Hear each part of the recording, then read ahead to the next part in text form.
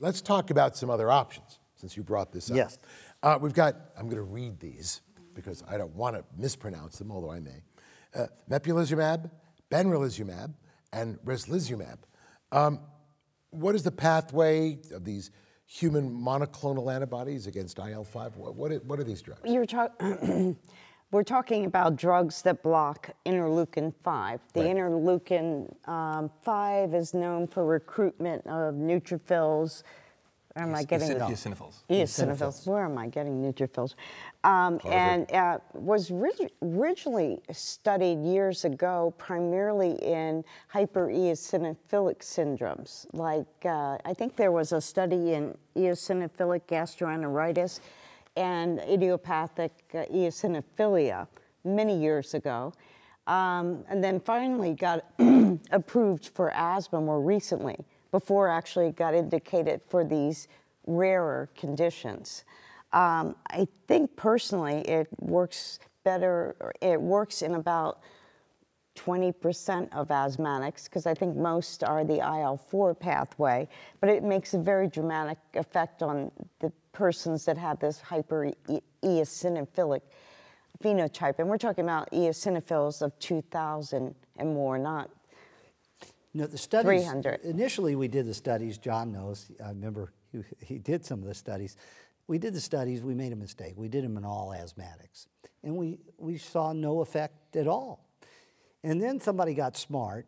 Dr. Brown did it over 100 years ago, started looking in the microscope at people's blood and sputum and said, hey, you know, it seems to work better in people who have a lot of eosinophils. So they went back and studied in people who had high eosinophils. And in fact, it works okay if your eosinophils are in the 150, 200 range, but it works really well if they're 300 or 400. And so patients that have high eosinophil counts, these drugs that affect the IL-5 pathway that recruits eosinophils work very good. Benralizumab has an ultimate effect on them. It actually affects their apoptosis, or their dying, so that it decreases your eosinophil count basically to 0. And so I think these drugs, certainly the patient I described may have a high eosinophil count and benefit from these drugs. Each drug has a different kind of, Reslizumab has to be given intravenously. And it may be that that's a good one if you're weight-based. Yeah, there's a study showing if you're obese, you'll fail some of the other ones, and you actually would do well with giving it because it's a weight-based drug. None of the others are weight-based. They're all standard. That may be a factor. One of them, Benralizumab, my patients that have problems with transport and getting to appointments, you give it once a month for 3 months, but then you can go every other month, okay, every 8 weeks. So that's a real attractive thing for some patients.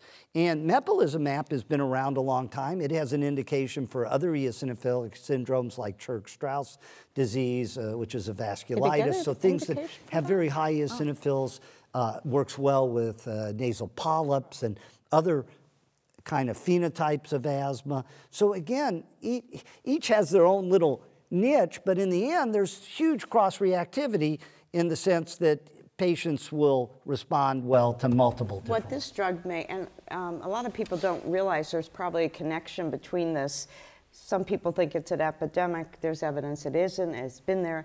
Eosinophilic esophagitis. And I see this fairly, we think of it as like the allergic rhinitis of the throat. And it actually can be very challenging to manage these patients. And there is some evidence that this class of drugs may be very effective. Does this class of drugs have any place at all in the treatment with non-eosinophilic asthma? I don't think we know. If you look at the efficacy, it significantly diminishes as the eosinophil count goes down. Is there somebody out there that might respond? The answer is probably yes, but I don't think that there's enough. It's robust enough, considering the expense, to use it in that population. Yes, well, even dupilumab took all comers, but didn't show any benefit in patients less than 150. Correct?